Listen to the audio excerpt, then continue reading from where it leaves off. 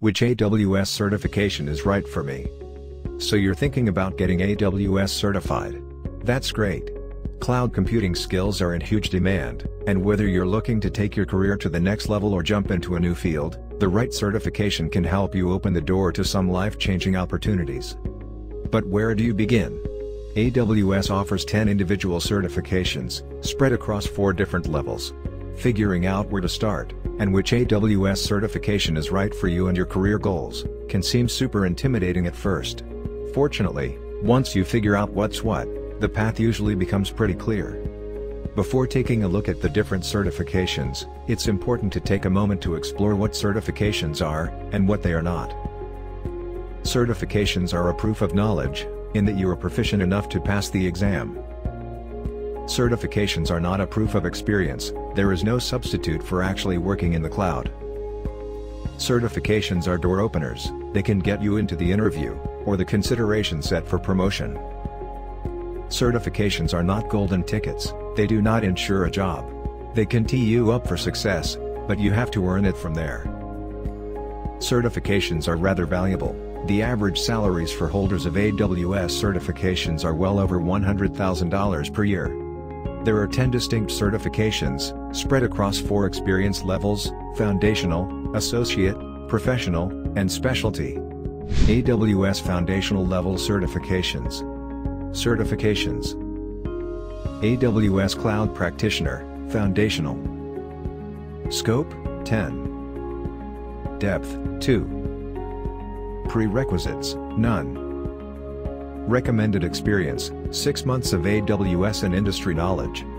It's probably for you if you need to know foundational cloud concepts and how AWS works at a high level, but won't be getting your hands dirty with implementation. Every journey starts somewhere. For AWS, that starting point is a foundational certification.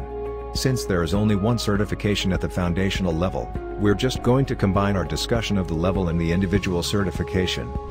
AWS Certified Cloud Practitioner Foundational. The AWS Cloud Practitioner certification gives you a high-level introduction to AWS. It doesn't go deep on any particular services, instead providing a general overview of how AWS is structured. We recommend our AWS Certified Cloud Practitioner course as the best place to start for anyone who's new to cloud computing. This will help you build the foundation you'll need as you delve deeper into the inner workings of AWS. AWS Associate Level Certifications. AWS Certified Solutions Architect, Associate. AWS Certified Developer, Associate. AWS Certified SYSOPS Administrator, Associate. Scope, 8. Depth, 4. Recommended experience, 1 year of experience working in AWS to solve problems and implement solutions. It's probably for you if you're going to be working in AWS in any capacity and need a firm grounding for actually working in the cloud. If you're going to be working in AWS in any hands-on capacity, the associate level certification should mark the point where your journey truly begins. AWS Cloud Practitioner provides a solid conceptual footing, but the AWS associate level certifications are where the rubber really meets the road in terms of day-to-day implementation. AWS Certified Solutions Architect, Associate. The AWS Certified Solutions Architect, Associate certification gives you a broad overview of AWS, and forms a valuable foundation on which you can build everything else you learn moving forward. There's a reason it's been the #1 cloud certification for 4 years running. The CSA-Associate certification focuses on the core AWS services, like Identity and Access Management, IAM, Virtual Private Cloud, VPC, S3, and EC2. Studying these core services will give you a good understanding of how AWS approaches security, networking, data storage, and compute capability. AWS Certified Developer, Associate. You might think this cert is for developers, after all it says developer right there, but it's really for anyone who uses AWS. In terms of focus, this AWS certification takes you deeper into services like DynamoDB, Elastic Beanstalk, SQS, and SNS, but not too deep. It also expects you to know a bit more about how you would use these services, as well as how they present themselves to the outside world through APIs and SDKs. AWS Certified SysOps Administrator, Associate. This certification is also somewhat misleading. It's not only for SYSOPS admins. It's for anyone who runs things on AWS. This exam goes rather in depth on CloudWatch, among other things. Going through this certification gives you a much stronger grasp of what's actually going on in your AWS architecture. A word to the wise. SYSOPS admin is widely regarded as the hardest AWS associate certification. But it's really valuable to finish off all of the associates before taking on the much harder professional exams. The professionals expect you know everything about the associate level exams like the back of your hand, so skipping one, particularly the hardest one, could come back to bite you. AWS Professional Level Certifications. AWS Certified Solutions Architect, Professional. AWS Certified DevOps Engineer, Professional. Scope, 10.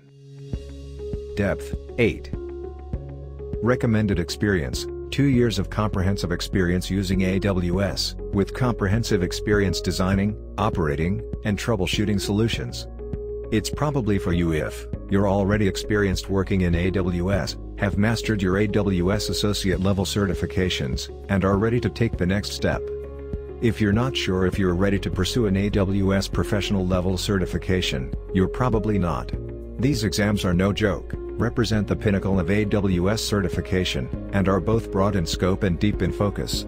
You have to know a whole lot about a whole lot. AWS Certified Solutions Architect, Professional. AWS Certified Solutions Architect, Professional is the pinnacle of general AWS expertise. With an CSA-Pro cert, you should be equipped to take any AWS feature or service and make good use of it. Also, because you understand the ecosystem at a deep level, it'll be much easier to stay up to date as AWS keeps changing.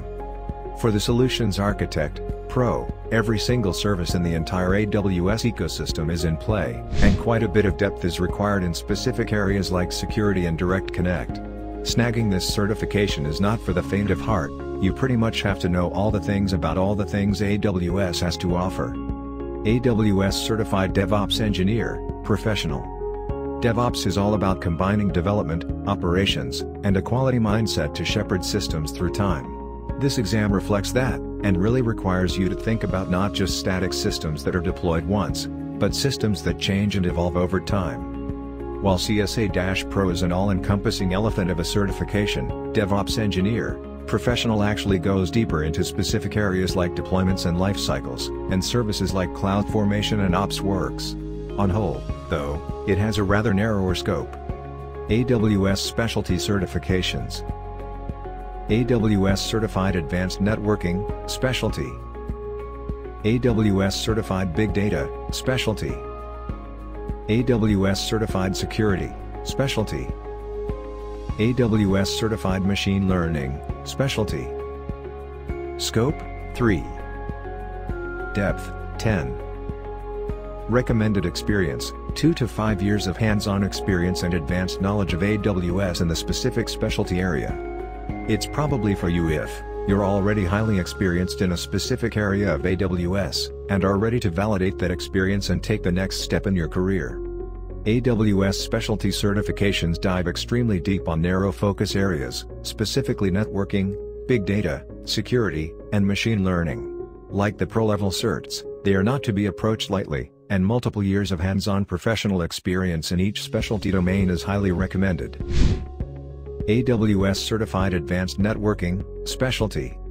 The Advanced Networking certification digs into both hybrid and AWS-only networks, and includes aspects such as multi-region setups and cost optimization. It's not an all-encompassing cert. There are some services that you don't need to know anything about, but where it does focus, it goes very deep. You need to know absolutely everything about certain services like Direct Connect, Border Gateway Protocol, BGP, and routing. AWS Certified Big Data, Specialty. This certification focuses on all the data services, especially Redshift, Kinesis, DynamoDB, and Elastic MapReduce. Exactly what you'd expect for a big data certification. But it also includes some things you might not have expected, such as Internet of Things and machine learning. Data security is also covered, with this cert roping in features such as Key Management Service, KSM, and Hardware Security Modules, HSM. AWS Certified Security, Specialty. Of the 4 specialty certifications, security is the broadest. It only makes sense, security cuts across a ton of other domains, so this cert is less focused on specific services. Still, it does go into depth on a number of security-specific services, such as Identity and Access Management, IAM, Virtual Private Cloud, VPC, Key Management Service, KMS, CloudTrail, AWS Config, and Web Application Firewall, WAF. Some of the most common questions on this exam have you figuring out how different security settings interact or conflict. AWS Certified Machine Learning, Specialty. Machine Learning, Speciality is the newest AWS certification and focuses on, well, machine learning. Imagine that. You will be expected to demonstrate an understanding of the underlying concepts of machine learning, such as data collection and analysis, modeling, and machine learning algorithms, as well as proficiency with Kinesis for streaming data collection and SageMaker for building, training, tuning, and deploying machine learning models. Which AWS certification is right for you? Okay. So we've got 10 total certifications, for now, spread across multiple levels and discipline areas. If you're the sort who just has to collect them all, more power to you. But what if you're following a more focused track, or pondering a career change into cloud computing? What certification should you go after? It depends.